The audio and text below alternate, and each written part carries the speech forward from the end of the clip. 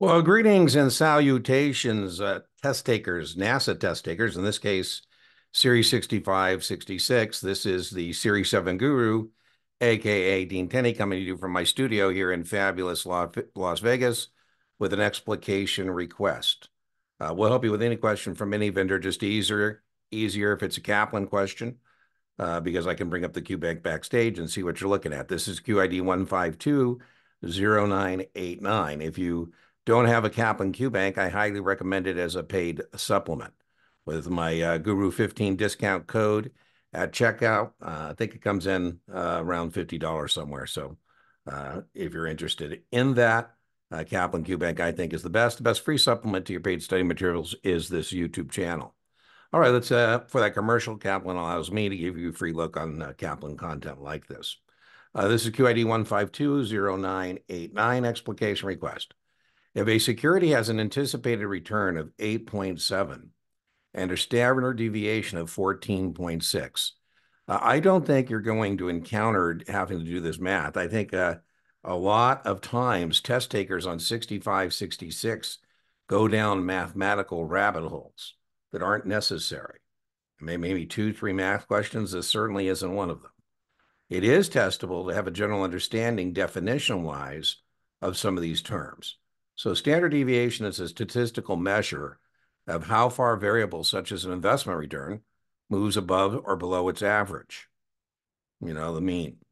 I always use the example as an NBA fan of a basketball player, right? Let's say I have two players on the bench, I'm the coach, and they both average 20 and 10. 20 points a night, 10 rebounds a night is what they average. But one guy gives me 40 points and 20 rebounds one night, nothing the next night. The other guy is pretty reliable at 20 and 10.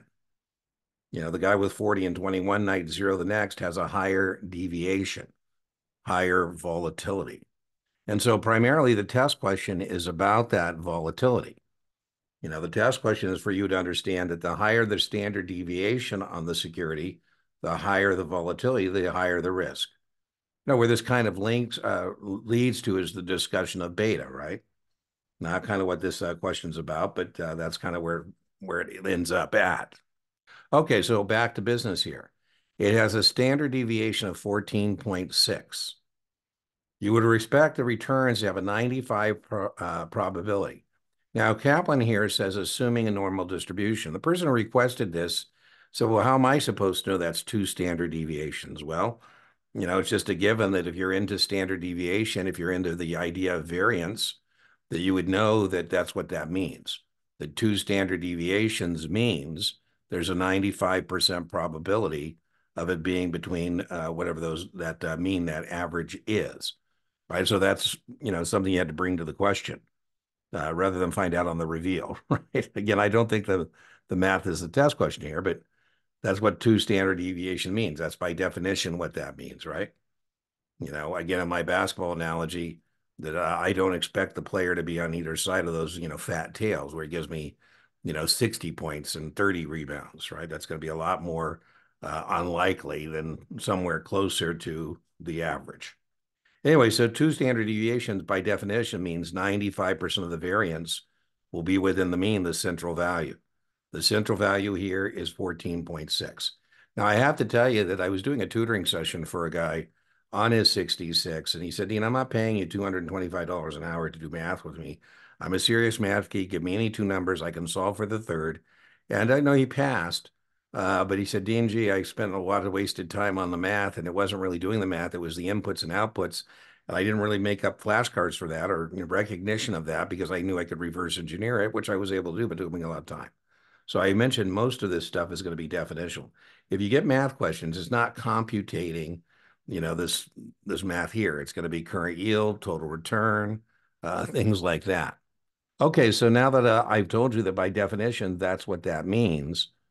So now we're going to take the 14.6, which is the standard deviation, times it by 2. And we need to know that that's what two standard deviations actually means. And that's what Kaplan was hinting at, assuming a normal distribution falling between, right? So now that I have that, I take the central value here. I got 8.9 on my thing here. It's 8.7, so my bad. But anyways, it's not 8.9. The central value here is 8.7. So we take 8.7 plus 29.2, we get 37.9.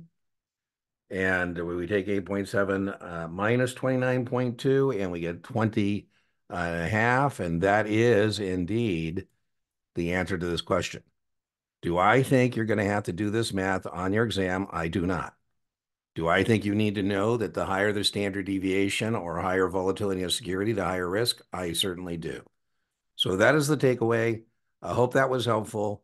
I wouldn't obsess about this. This is one I would probably get if I were a test taker, whether it shows up as a practice question, or in the test. I think I would guess B is sign of the universe. I move on.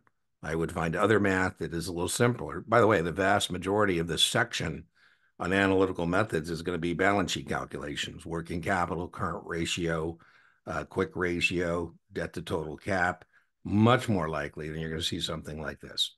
Okay, well, remember, inch by inch, your 65, 66 is a cinch. Yard by yard, your 65, 66 is hard. And I will see you for the next explication request.